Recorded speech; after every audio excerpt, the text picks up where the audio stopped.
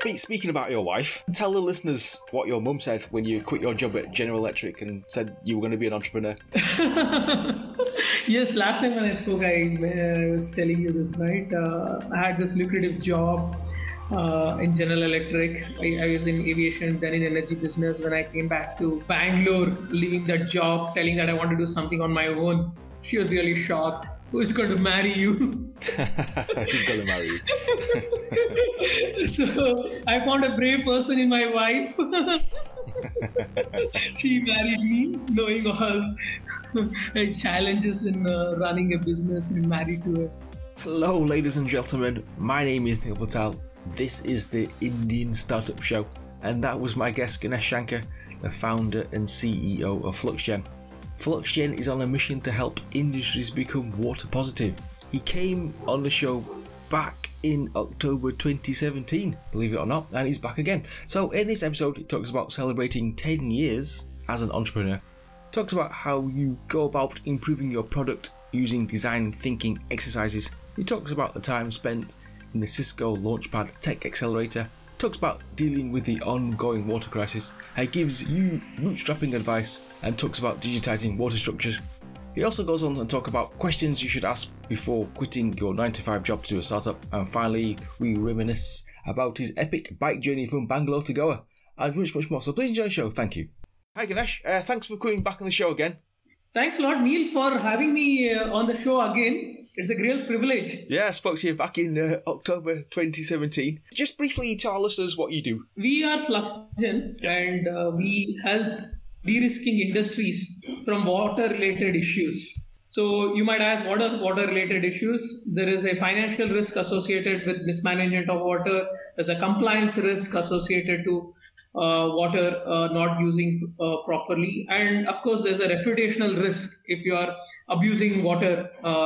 And we help industries to ensure they manage it in the best possible way. Our solution helps industries to reduce water consumption by up to 30%. Mm-hmm. Awesome stuff. And since we last spoke, what's been going on? Yes, when we last spoke, which was in 2017, we were transitioning from a projects and consulting company to a product company. Mm. But today we have more than 30 plus clients and more than 50 plus locations our solution is running. Our solution is called AquaGen. AquaGen is, as I said, is an AI and IoT based water monitoring, tracking, analyzing, and data science platform, which is a hardware and a SaaS platform, but which is helping our customers. Today we have customers like Lactalis, which is the largest dairy producer in the world.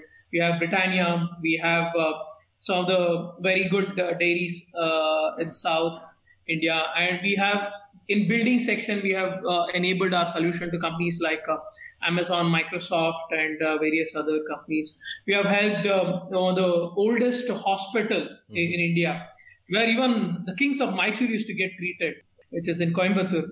So one of the highlights about this customer is that these guys were buying water at a very high price and also had groundwater extraction. Their water consumption was regularly increasing, and they were, being a very responsible organization, they were treating water. And then we came and we digitized their entire water infrastructure, and they were consuming almost like 500,000 liters of water before we came in. And after we deployed the solution, we were able to give prescriptive alerts to their staff, their workforce, which helped them to reduce water consumption from 500,000 to almost 300,000 liters of water, which is almost a reduction of 200,000. Yeah, I think a lot of good success stories has come out from the time we spoke. So, India is the largest groundwater extractor in the world. In fact, India's groundwater extraction is some of the groundwater extraction of whole of China and the US. Wow. So in order to make sure that there's a kind of a responsible consumption, government has made it mandatory that all groundwater extraction has to be monitored. And you have to pay for it. And in water stressed area, it is around 10x that you have to pay. Yeah. Because back then when I spoke to you, we talked about the water crisis. So are we still in the water crisis then? So Neil, I should tell you that this being in this field itself is very depressing, because all the things that is happening in water, right? And because how much we are doing today, whether as a company or as a community of entrepreneurs in this space, we feel that the amount of crisis is only increasing, magnitude of crisis. Like we are a 7 billion population world, right? And the amount of available fresh water is hardly less than a percentage. And you mentioned the MVP back in 2017. I forgot to ask you, what did that actually look like? What did it actually do? How did you build it? What was the process behind that? So I should be very thankful to one of this client which helped us build the MVP. Right? I told you, right? We were a projects and consulting company, and one of the projects that came in was from this company called Titan Jewelry Division. So they wanted to become water positive by 2022. One of the things was to ensure that all their water is monitored digitally. And they are also they were looking at a homegrown solution within India, and we did a lot of this design thinking exercise, right? The empathy mapping in terms of talking to everybody in the workforce of the company involved in maintenance, and understood what are the problems they're facing. We understood that they were buying water at a very high price. They had done rainwater harvesting. They were also, their consumption of water was increasing, and they were taking hand readings of water through this mechanical flow meters. And there were some places which was not even accessible to take data, right? So, and we also understood they were doing water treatment because of, and zero liquid discharge. So they also told that how there would be some kind of a downtime because sometimes this membrane technology would not work for a long time. So all these things helped us understand the problem from a end user point of view, which led us to actually design our hardware. So I should actually say that we thought we had to finish this project in 3 months, but it took nearly 7 months to complete the project. So we are always thankful to that company, Titan Jewelry Division, Mr. Murli, who actually gave us that project. So as much as startups like us are foolish in trying to do something new, but that foolishness is compensated by kindness to eventually see something that we have done as a wise thing to do in life. Right? So I think this combination of kind people coming together is what the MVP will be a successful thing. So if they're not given that project, they're not seen that MVP that we had actually, or a prototype that we had put on that exhibition hall, and they had not taken that chance to give that opportunity to us, I wouldn't have been talking to you today. Wow. And what did you do after that then? So you've got the MVP, you've got one customer or one client who's happy. So after we did this, we realized that we should be a product company, right? That's when we had just got selected to Cisco Launchpad. Right. So we had applied for an accelerator, and we were fortunate to get selected to Cisco Launchpad, which is the most sought after accelerator, at least in India. Whatever we did in this Titan Jewelry Division, we converted that into a product idea, and we ended up talking to similar clients, right? And we had got a project from a manufacturing setup, but during this interview process that we did with a lot of potential clients, we figured out we should be in food and beverage industry. That's a segment that would badly need our solution, right? And I'm very thankful to our mentor there, Nick O'Connor, who was part of Cisco Launchpad, who actually asked very tough questions. And we ended up thinking deep after he asked those questions. And we realized... What questions did he ask? So he asked, what is the primary driver for buying your solution? If not your solution, how would they even manage this? And is it a need or is it a nice to have? Is it like, will the customer be willing to pay such that you would even be profitable, or is it just like neck to neck, hand to mouth?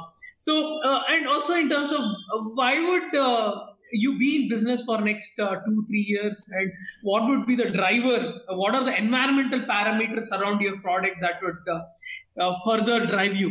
And he also asked these questions like, are there adjacent market which you can acquire? If you acquire this segment, if you identify a segment, can you acquire more? So what is your beachhead, right? And then how would you expand your business to eventually, at the end of the day, every business want to be a sizable, whether it's a 10 million or 100 million or $1 billion. So what would be that? And is there enough, is there the market big enough for you to even continue in what you're doing, or you should find something else in the same segment, or go to a different segment using the same technology that you have developed. So all these things, there are many more questions. So these are something that on top of my head. Of course, there was also a question on how would you eventually scale the business, right? And so we also talked about something called 2Rs, that a solution to all the problems. Referral, you retaining a customer and a referral from a customer is what was going to eventually scale us. Yeah. So that was a terrific learning during that time. And eventually we had further learning from Mark Serrell from Berkeley's Walter Haas Business School at Berkeley, nice. where we further got accelerated. Right, this was part of Innovation Acceleration Group at Walter Haas School at Berkeley. So yes, I think we also realized that water crisis is not limited to India or subcontinent. It's like kind of across the world. Did you get any criticism in the early days?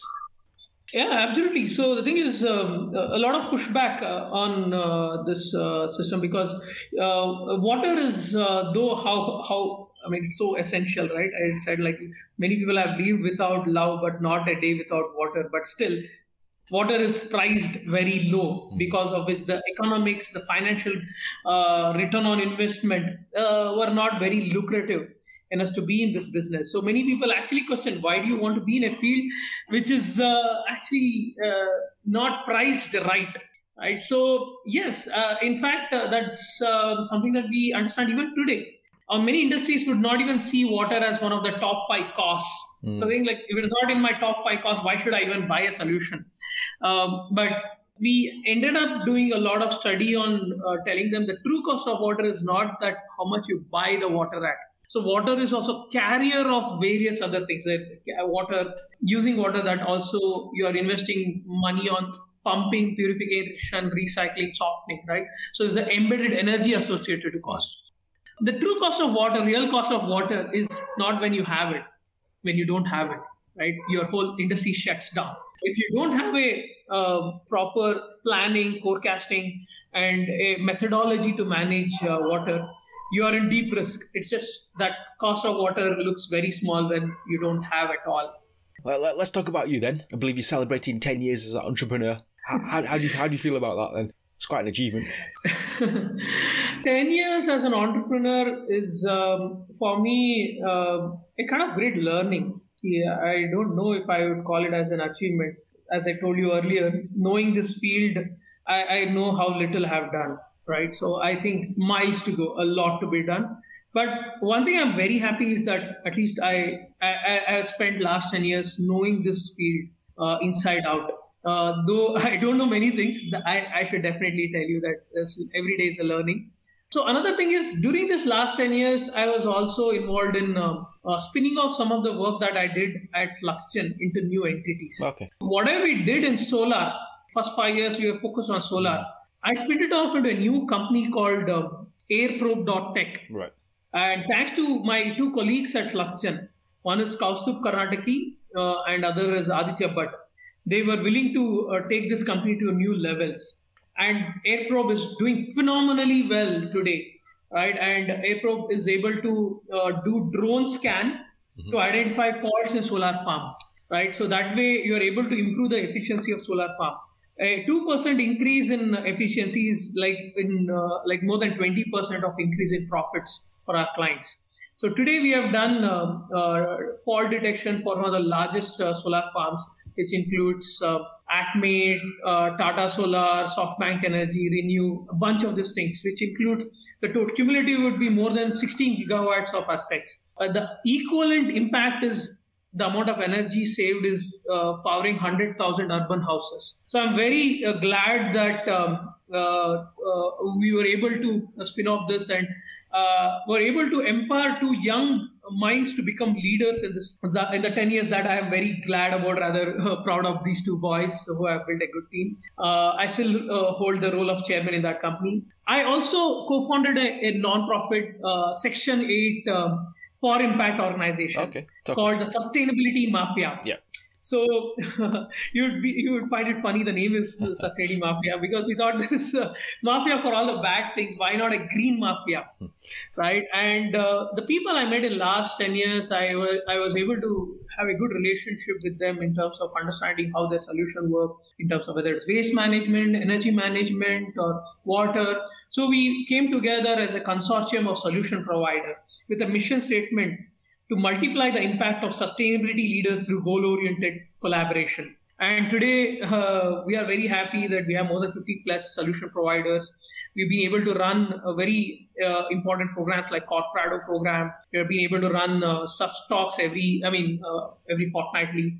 And we did TEDx Sus Mafia last year. And this year, we are doing TEDx Sus Mafia in November and attracting some of the big leaders in sustainability and climate action. Nice. Just go back to the solar idea then. So you're sending a drone to find or fix faults in solar panels. Is that right? Just explain how that works. That's quite interesting. See, basically, when you have a solar farm, right, the solar farm would have maintenance issues. Right. There will be a reduction of energy because some string is not working, or some solar panel is having some issue, or an inverter is having a issue with respect to efficiency.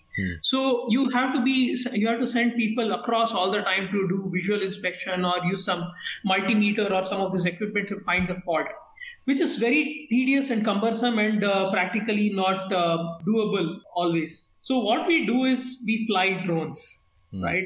One option could have been put sensors into all the solar panels, but that's very expensive. Instead, put a sensor onto the drone, fly it everywhere, and acquire this thermal image and radiometric image, and analyze this image to find out what could be the problem. And we were able to do just that.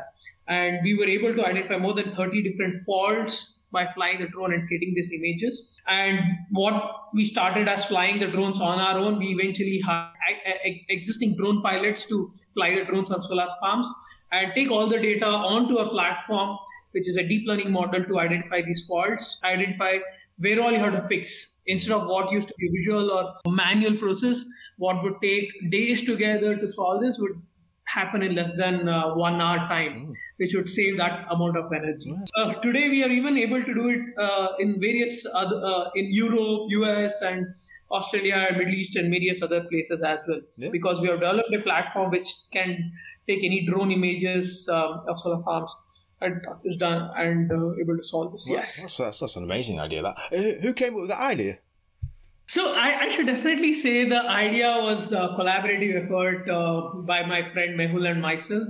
So Mehul and myself went to college together, engineering together, and to our masters together, and we continued to stay in touch. And one of these days, he actually visited my office. And we were discussing about various problems that were facing in the in solar industry. It was during the same time I was also offering a course at my alma mater, Institute of Science. Right. We gave it as a problem statement to the students, and the students did a good job. And eventually, we decided to build a product out of the classroom. So, yeah, a lot of effort has gone from multiple people. So we can't just take the credit entirely. But yes.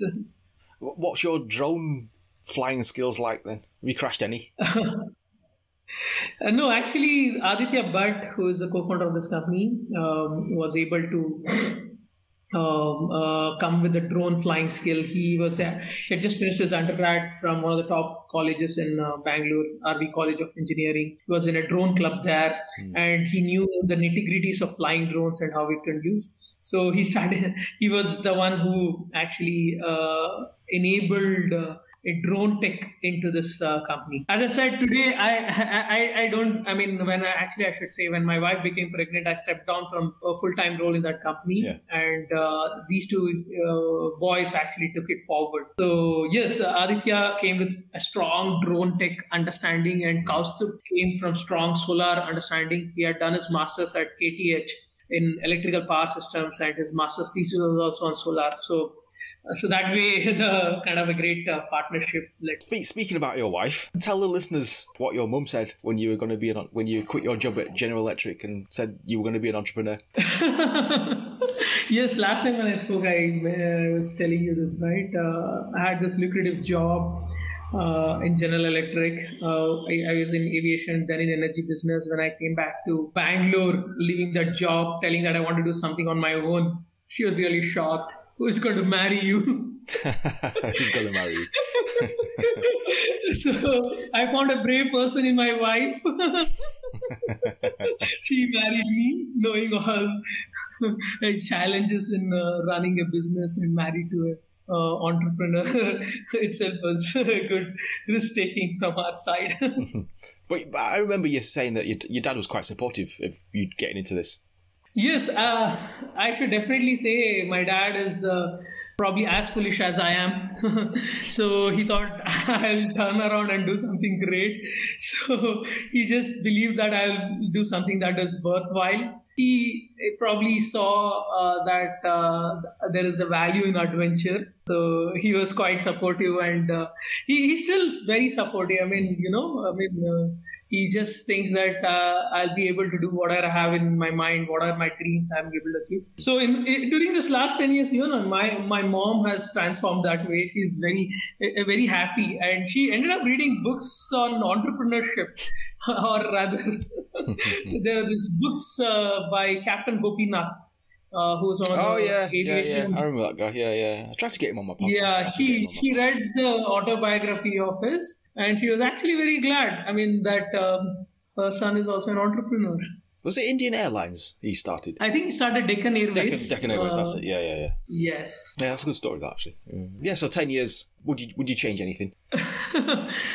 I would say if I were to change anything, I should have met even more people than I'm meeting today, right? Today I meet a lot of people, and I learn so many things from their experience. And there is a saying in Kannada, there's a Kannada poetry that you learn by others directly, then you learn by observing others, and rest of the mistakes you do anyway on your own. I want to, instead of doing the third thing, doing mistakes entirely on my own, I would rather want to learn from others. So if I had a time machine, I would have met all the entrepreneurs that I had met in my life, or would have met or talked to them, understand what were the things that they faced, and at least cover those mistakes that they did, so that I don't have to do that mistake. Rest of the mistakes I would have anyway done in the last 10 years. So if there is a time machine, I would have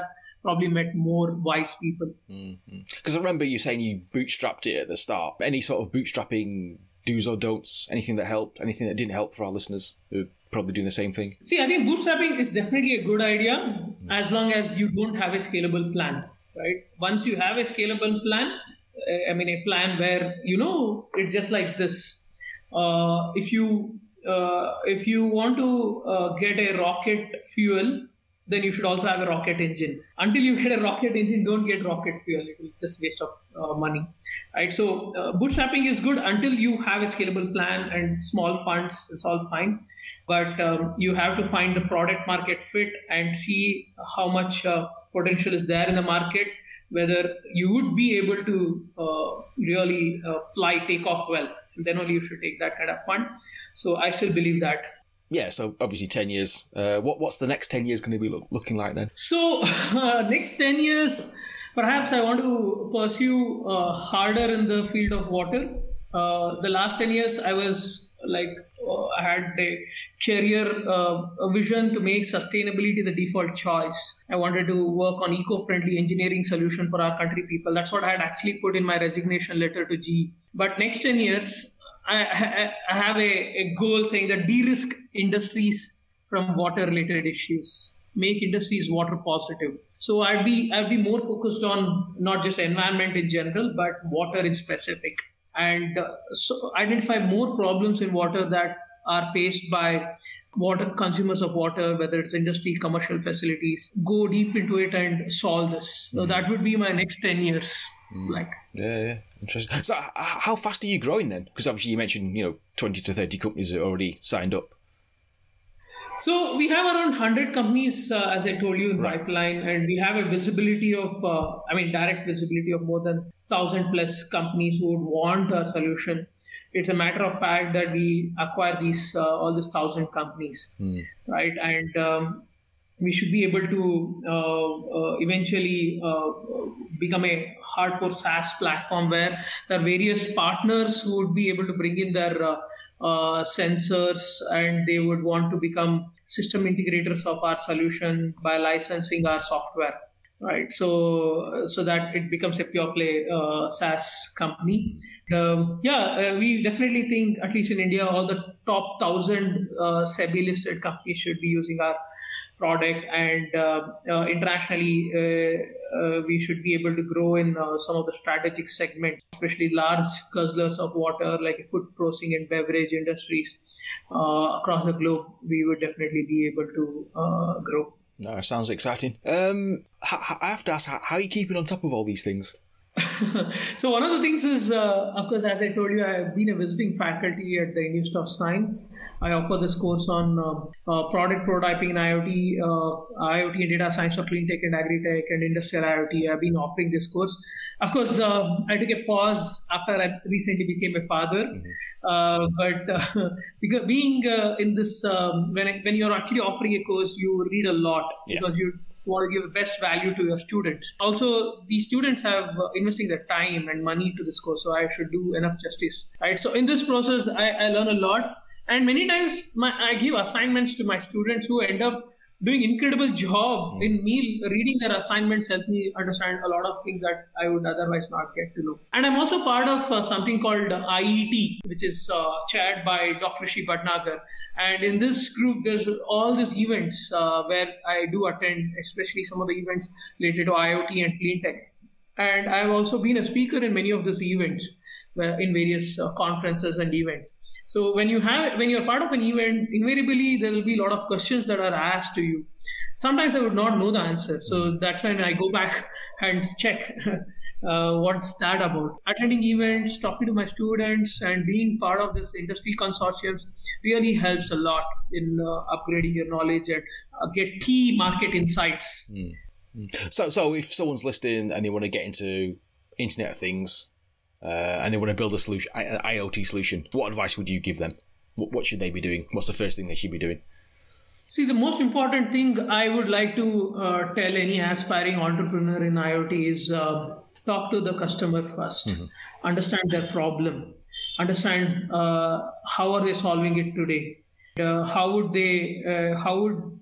their problem be solved using their technology, what is the delta in terms of what is the change that a customer would get by using their technology, and what is the benefit, financial or rather it's tangible or intangible. So list it down and really see if they were to be in the customer's shoes, would they buy the product? Yeah. Dispassionately ask that question, and if the answer is yes, go ahead and build it. I'm sure if you're true to yourself and you really see that value, then I think they should just go ahead and build that product. Having said that, they should also understand if they have talked to say 10 to 20 customers, try to understand how does that map to the market as a whole, right? And would there be enough people to buy when they build a product? It's not just for these 10, 20 people. And going into the depth of the market is very, very important before building the product. So this is the 2 cents I would like to give. So start with the customer first and then the idea, or start with the idea and then the customer. I would always say, I don't know, actually, to be honest, I don't want to take a stab at this. Yeah. It depends. In our case, it was a customer. We met the customer and then we built the product, right? And I know many people who start with an idea and they end up building the product. So it's good to be, one of the things that I learned from Nick is be very skeptically optimistic. So I don't think I answered your question, but still, I hope I can. No, skeptically optimistic. That sounds good. That. I have to ask. Please tell the listeners what happened on 14th of February. It was a proposal, but not the type of proposal that your mum was hoping for. Yeah, 14th February 2012, I actually got the first purchase order from Okay. for FluxGen Engineering Technologies. So that was a proposal that got accepted. Yeah. And so I think that's one of the best Valentine's Day ever. Though my wife will be pissed off when she hears this. Because I remember you telling me about that, and you were pretty relaxed there, because obviously it took a long time to get your first proposal. You were fairly relaxed about it. Most people would be like, panicking. See, I had this thing for entrepreneurship quite early in my life. Right. When I was in engineering, I used to run a laboratory tuition because passing in this laboratory was difficult, and I had got good money by doing that. But it actually faded away after some time because I ended up taking a job and things like that. Yeah. And when I went to my master's, while I was supposed to work on something called quadruple ion trap, I was many times outside the lab having discussions on philosophy of Plato, Aristotle, Krishnamurti, Jiddu. Time I realized that anything done in hurry is not rather good. And you should not have a game plan for like 1 month, 2 months. You would have a game plan for your life. The next time when I started a company, I thought I would at least think a little deep and not take it to this one. I mean, in that hurried mode.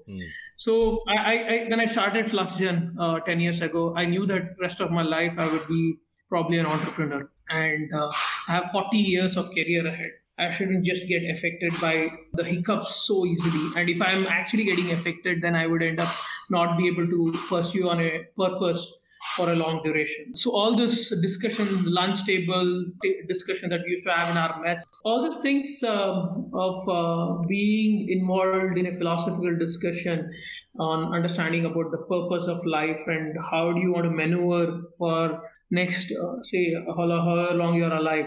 Right? These things really calm you down, and you can drive in a direction that is towards a goal, but not affected by all the externalities around you. Not getting a purchase order is an externality. You shouldn't get affected by that, right? I mean, it's easier said than done, but still, right? I was able to practice to an extent by that time, and that really helped me out to not get in a panicky mode when we were trying to build something and things were not happening. Yeah, we have to talk about the pandemic. How did it sort of change you? How did it change the business? So yeah, pandemic really affected us, right? Because most of our customers, like whether it's a company, whether we had textile industry as one of our big customer base, right? And we had done many pilots there, and suddenly people stopped buying clothes, right? So obviously if they're not buying clothes, these people were not in business. So they would not buy our water management solution. And there was like interstate travel ban, rather a strict work from home thing, right? Our solution would actually be installed at these locations. So it did suddenly stop, like our shop was shut.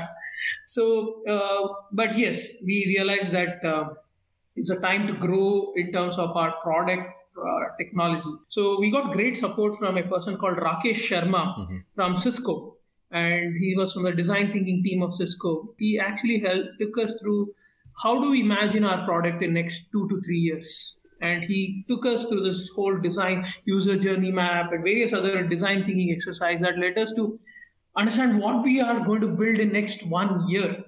So that way, a lot of development happened during that pandemic time. Of course, we got hit in terms of revenue, customers, but we were getting prepared. During this time, we also did projects where we didn't go and deploy our solution. Many of the system integrators were able to do. This made our solution plug and play. So because our solution is now plug and play, anybody, anywhere in the world can install our system. That was like the advantage of the obstacle we were facing. As they say, obstacle is the path. So this obstacle of pandemic enabled us to innovate, to make something that can be installed anywhere, any place, anytime without our involvement. Talk more about the design thinking. That's quite interesting. That is it just basically brainstorming? Yeah. So design thinking by itself is a very human-centered approach.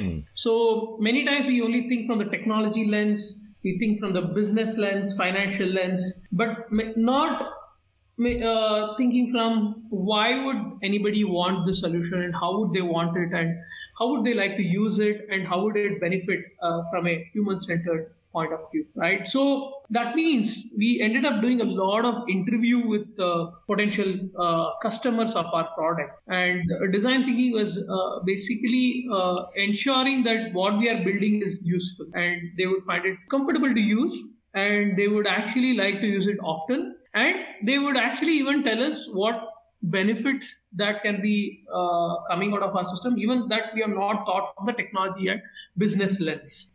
It also means understanding the archetype of your customer, whether they are a engineering production manager or whether they are a finance person, whether they are a executive. So what are their needs and understanding it to the depth and whom are we giving our product to? If we are giving to the production head, what are their actual needs and are we designing according to that?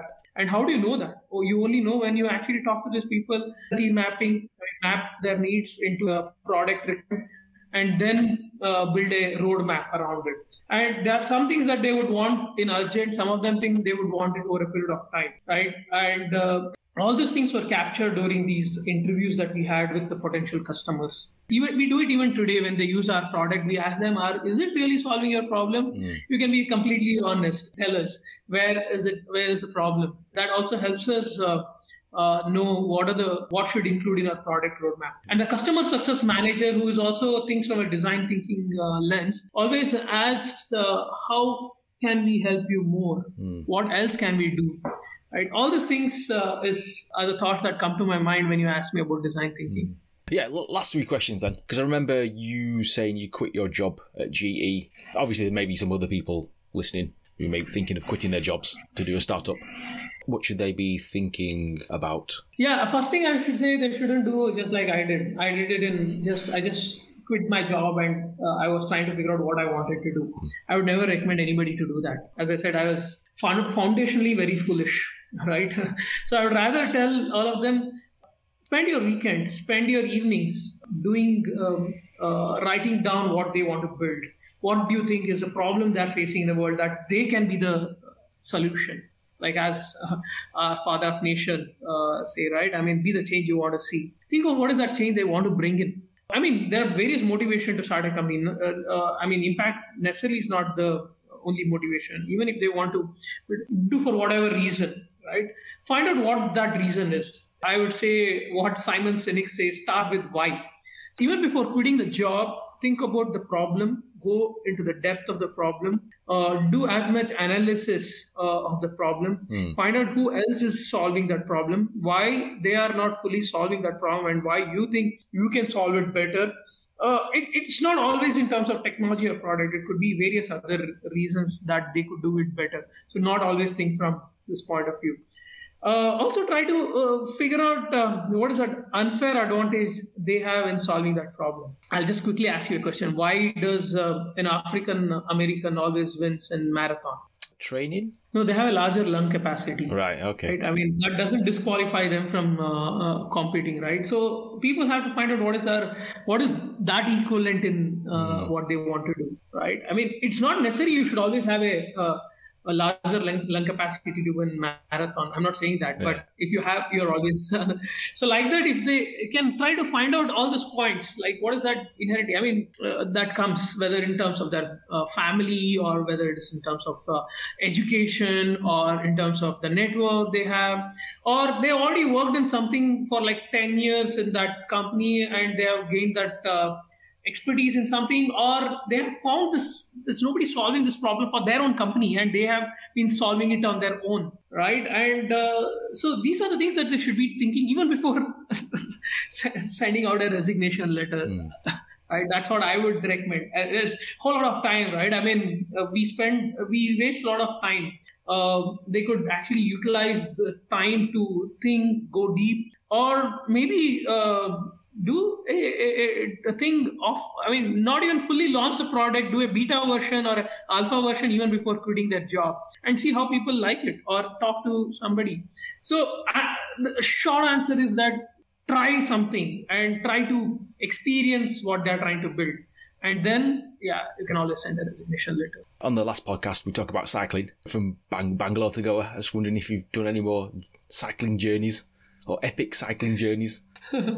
So, in fact, I keep telling everybody that one of the premarital, or rather, prenuptial agreement that I had with my wife was that I would want to do cycle rides on August 15th, which is Independence Day, Republic Day, 26th January, and October 2nd, Gandhi Jayanti. These are the three times. I mean, whether it's 1 day, 2 day, 3 day plan, I would want to do this cycle rides. I'm very glad she accepted that.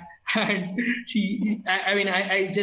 I'm not at home or I'm not at work or anything. I just do the cycle ride these 3 times a year. And I've not missed even a single ride during this time. Yeah, we did a bunch of rides. I don't know if you would be able to say we went to Bangalore, which is again a coastal coastal city in Karnataka in South India. So like that, we did many rides. We went to beautiful forest. Last few days back, we went to a place close to Kanakpura from Bangalore, and there again we cycled around many places. We ideally do some 200 to 300. Not been able to do like that epic 650 kilometers kind of ride. 650. But yeah, I'm 38 years old now, but still able to do around 120 per day. So I'm happy about it. Yeah, because what was the original inspiration for you to do that Bangalore to Goa ride? I'd be very surprised that it is my convocation speech comments by Padmanabhan, G. Padmanabhan, Professor G. Padmanabhan from Indian Institute of Science. When I received my degree, that is my master's degree certificate, he gave a very amazing speech.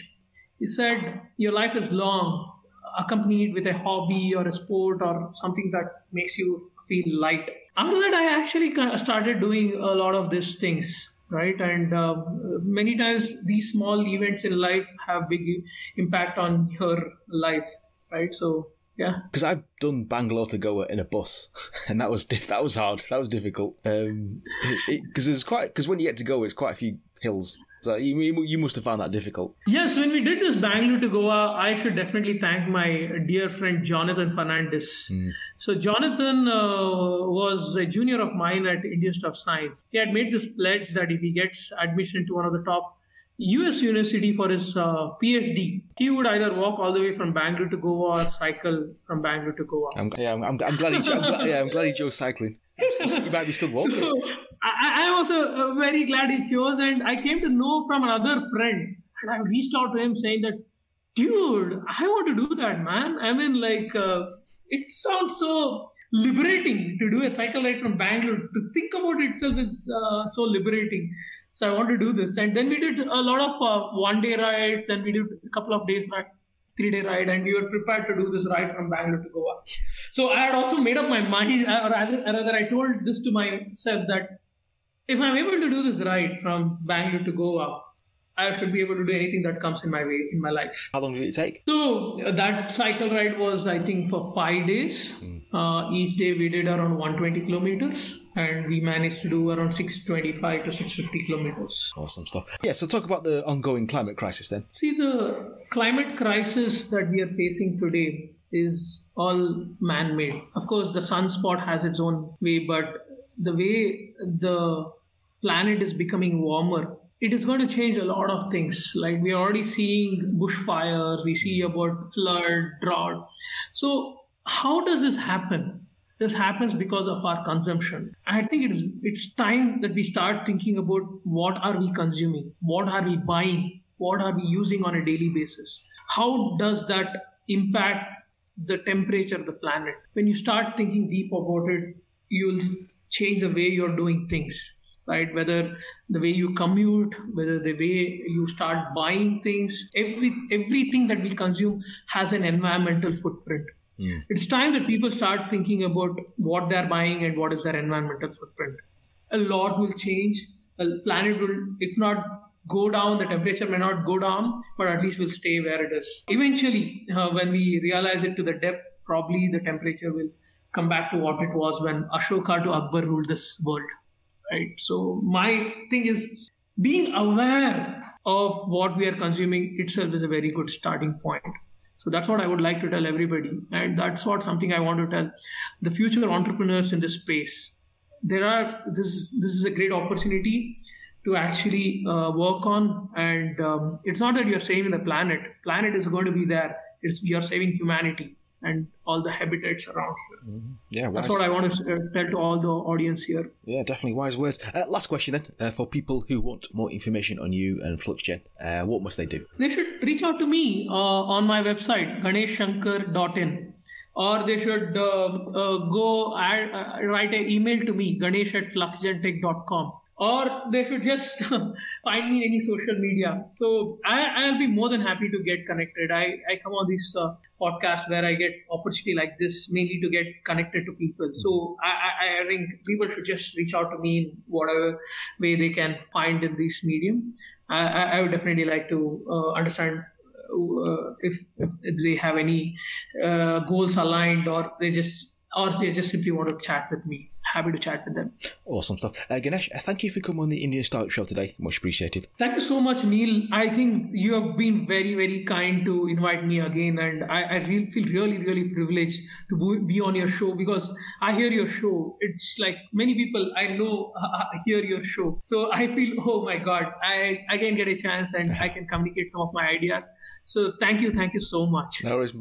Pleasure's all mine, honestly. Serious. Thank you now. Bye. Bye. Cheers, mate. Thanks to Ganesh for coming on the show today. I really enjoyed it. For more information, go to fluxgen.com. That's the end of the show, and I thank you for listening and supporting the podcast. And I shall be back next week. And if you're building something really exciting, please send me an email, hello@neilpatel.co, or you can tweet at Indian Startup SH, or go to facebook.com/Indian Startup Show. Love to connect. Thank you and goodbye.